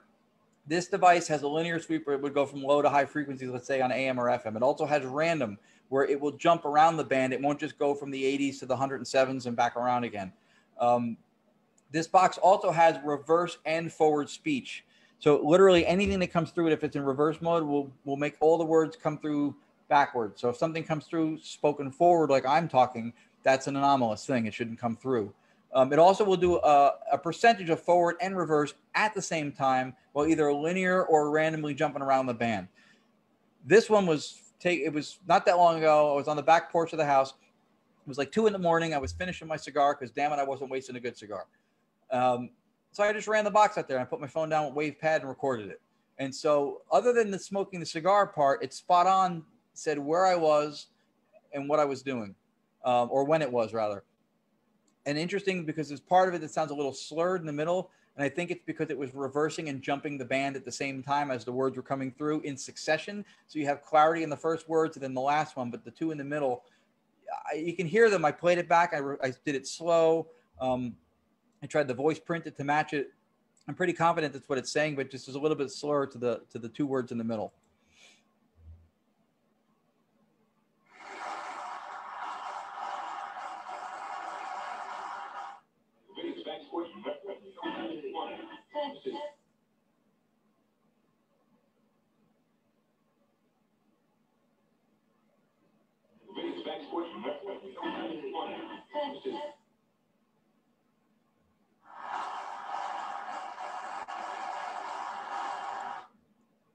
Also kind of fun to note, that's actually that's the last slide. Also fun to note kind of too that the last two words at the end of that file sounds like it's saying fat cat. And my son has a orange tabby who we always call him Fat Cat because he's gotten a little rotund. He's a gordo gato. Oh my God, my head's about to explode. This has been so freaking amazing. Well, hopefully it was fun. Hopefully it wasn't too laden with me just rambling. But with the viewership, I think everybody loved it. I do have a few questions. I'm not sure if they're still on or not, but let me. I screenshotted them because I can't read my own handwriting half the time. Where'd it go? Do you think spirits on the other side can use Morse code on our ITC equipment? My answer would be, because the question was, do I think? I think so. Yeah. I haven't done experimentation exactly with that, but I'm trying to remember. Actually, Steve Holte may be one of the people, but I know people who have. I mean, it's, you're talking about a system of dot dash that's very rudimentary, even where we are as communication goes. So I think it's possible. I think if there's intent and any kind of understanding of us where they are, that it's reasonable to think that if they thought that was a viable method to use in a given situation, they might try it. Yeah, absolutely. I mean, it could have been a sailor or somebody on a submarine. I mean, who knows? Right. Here's one that is I can answer to this one, but I think Glenn's already had to sign off. Can you have an evil spirit come through the voice box and say crazy things? Yes. That's mainly why ghost hunters want to use this, because they love to get the word demons and Satan and all that stuff. They can. I mean, you got to be prepared for that. You know that. I'm sure you got it. You're blind dialing, basically. If this is a phone call to the dead kind of a concept, you're blind dialing. You don't know. I don't know who's connected. Somebody might say they're this or they're somebody, or you don't really ever know. And it's possible I don't think malevolence is as common as television might make it seem. I think just because something even says the word demon doesn't mean that's what it is. Yeah. But yeah, I think that you can get something negative. I mean, when I first started really into ITC at home, my whole intention was to get higher realms. I wasn't looking to get, people on their way to hell. I wanted to get the highest and best. I mean, that's, go the bocce route. But I was prepared. I had done some research and I knew some ugly things could come through. But when I first started, I got nothing for 3 weeks. I sat every night. I spoke to the spirits, and I had someone else in ITC that said they've got to learn to know your intentions. They got to learn to know you, get to know you, feel your vibration, your energy, what you're really here for. And after sitting and talking, like, my name is Philip, I want to talk to the highest and best, blah, blah, blah. After 3 weeks, it started, and it was just nonstop. Now, I did get a lot of ugly, nasty things at first, like, you're such a loser, those kinds of things. But I was prepared for it. And I just said, well, if I'm such a loser, how am I talking to you? And I'm Zozo. And I said, well, I'm Zozo, I'm Elvis. You got to, because you don't know who you're getting. But then after that, I would get several entities who had the same name that came time after time. I had an Albert and an Eric that visited me all the time. They'd come through, hi, it's Albert. And Eric would always say, I love you. I mean, I don't know who they were, but, there's so much wonderful knowledge to get from the other side other than just for the ghost hunting. So that's what I'd like people to experiment with. I tried to get people to do that with the ITC collaboration in the beginning. When I started it, I wanted to do experiments with groups to see what we could get as a group energy, but no, that was like trying to herd cats, getting people to do those things. I mean, we did the code word experiment. We did the black box experiment because I wanted to see if the spirits could see us and communicate information to other people, what was going on in one location. And it was fascinating, but I just love ITC. Yeah. Let me see what other questions. That also all falls under the idea that I was mentioning before, that we don't, if it's communication with a perceived intelligence, you can't control that half of it. No. You can't control whether they, pick up the proverbial phone. Maybe they don't talk one night because they don't want to. You ever get a phone call from somebody that you like and you go, not tonight. I'm never going to get off the phone. But you don't, who knows what's happening on the other side and how it comes through. And if it's something, that they can ignore, they don't want to do it. And I kept getting a few questions. Can bad spirit take over your spirit box session? You know, people, how do you protect yourself against something evil coming through? You know, I don't think it take it over. I mean, if something negative comes through, we've had it happen a few times, not a lot, doing direct radio, and we shut the session down. Mhm. We said we're not going to accept that. We come with absolutely. respect, and that's the way we expect in return. And otherwise, we're not going to talk. We're not going to record you. We're not going to review what we say. We're done. And once they realize you're not playing, they usually stop. I mean, all that nonsense I got in the beginning stopped. How do you successfully open up a line of communication with spirit? Is there an approach that helps one succeed when starting this?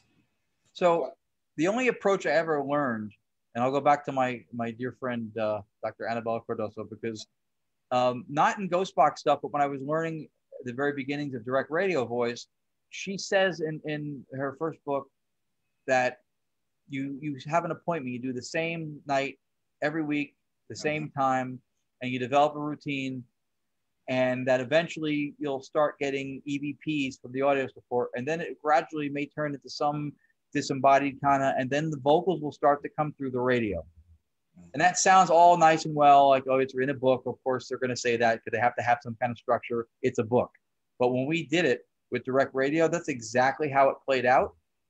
And it would get to the point when we would turn the boombox on and put it to 222 kilohertz, the same frequency, the same night, every week at approximately the same time. It was like within a half an hour, the same time.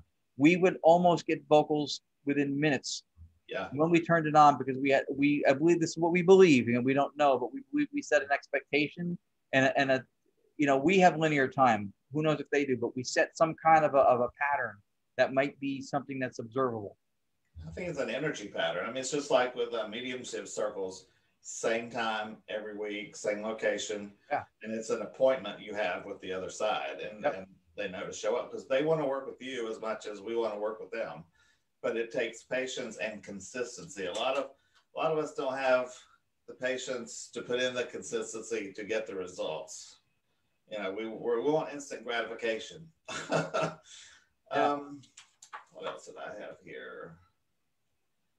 And direct radio is a grind. It's not instant gratification. You know, the ghost boxes can be more gratification quicker, and they work. Don't get me wrong, but the direct radio is more of a grind. I think that's one of the reasons why you don't see a lot of people doing it. And even people in the field have tried it, but I've not seen a lot of people actually stick with it. We did it for almost 2 years without missing a week at all. Yeah. The same day. Exactly. And it's hard. I mean, we've now been on a little hiatus, but we're looking to get back to it. But yeah, it's a grind. And then you got to listen to hours of that frequency you're using. They're trying to connect the dots, excuse me, and get that connection to you. And I believe there are teams that you have teams on the other side that are working with you to have this communication. I mean, I believe that. That's actually another European. They have names. These teams. Teams. That's a European mindset in ITC. In the States, where it's mostly spirit box based stuff, everybody thinks it's just ghosts and spirits that are flying around you in your immediate environment. But in Europe, with a lot of the direct radio stuff, they believe that there's ports of communication, that there's stations called Rio do Tempo or Time Stream. And there's other ones as well. I can't remember the names of all of them that they'll connect with, and they have a certain level of tech, and they're allowed to talk about certain things, and then maybe certain times they can or can't talk. Like that's what they believe. Is it proved? No, but there was an instance when we did a direct session one night, and because Lourdes is Latina, and she said Rio de Tempo, not Rio do Tempo. And the voice came through and said do tempo. Corrected her. That's great.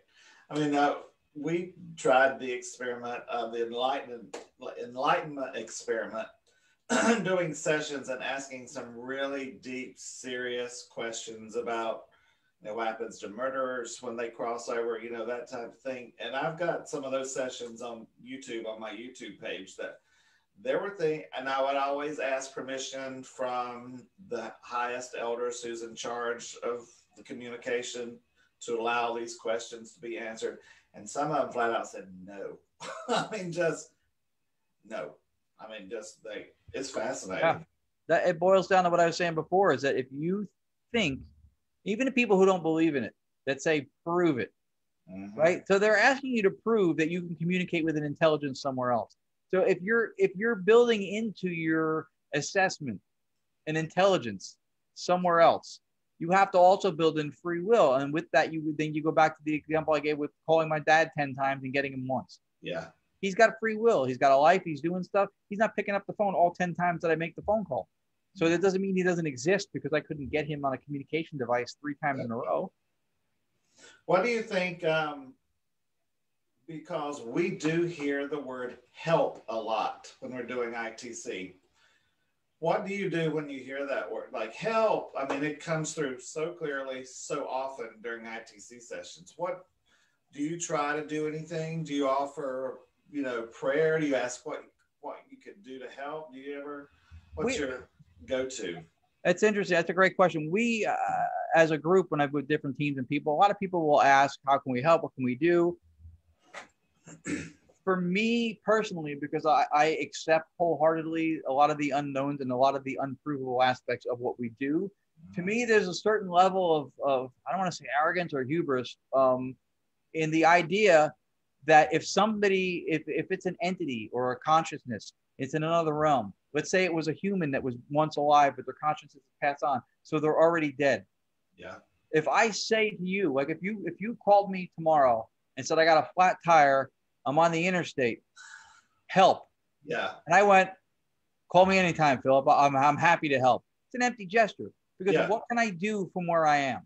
Mm-hmm. So if somebody's already dead, if it's a human spirit, if it's an entity that was never human, but it's a spirit somewhere else, I mean, out of respect and being a participant in the conversation or dialogue, I may in some way approach that gracefully, but I am very much aware from where I'm sitting that if I ask a spirit if I can do something to help, that there may not be a lot that I can do. So maybe offering to listen or it's really difficult because of the dynamics, if they in fact exist the way we believe they may. It's not, I don't know how much I can do. Exactly. Because usually, 99% of the time, you don't get a follow-up. When you say, how can I help you? I would usually say, are you lost? Right. Sometimes you may get a yes, or I'm afraid, or it's dark, Just curious to what other people, think their responsibility is. If they're going to do ITC and their heart's in it and their intentions is, to give back, to share love. I mean, we have some type of response we need to give them.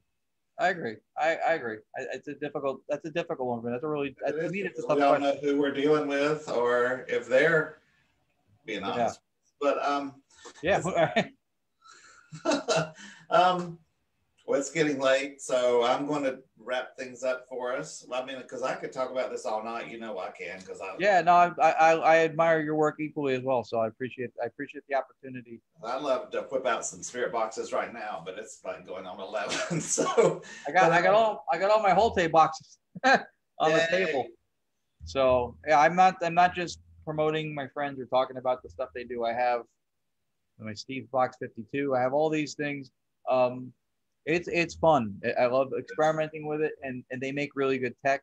And then I got the big boom box, and I got one of them big vacuum tube radios like Bocce that I've also played around with as well. It's for me, it never gets old. I've looked for those at flea markets and things, and I never found one that's in working order that was affordable. So eBay, these radios, the vacuum tubes with the nice wood finish, and like the Normandies or the Grundigs or the Telefunken, or this one is a Saba. The German ones are very hard to find, and a lot of them are in the $900 plus $200 shipping category.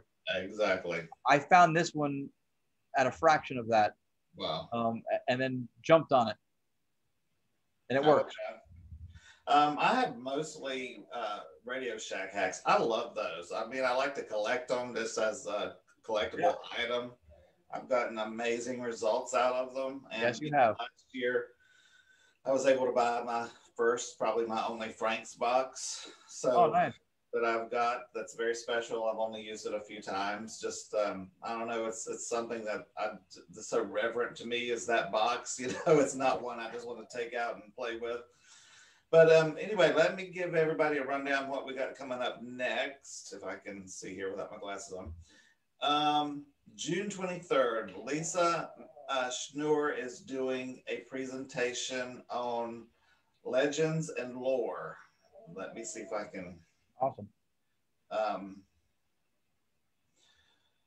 Urban legends that are actually worse than the online stories focusing on cemeteries. I mean, and if anybody knows Lisa, she's the haunted librarian, has one of the top 10 paranormal website blogs in the country. I mean, her website is phenomenal.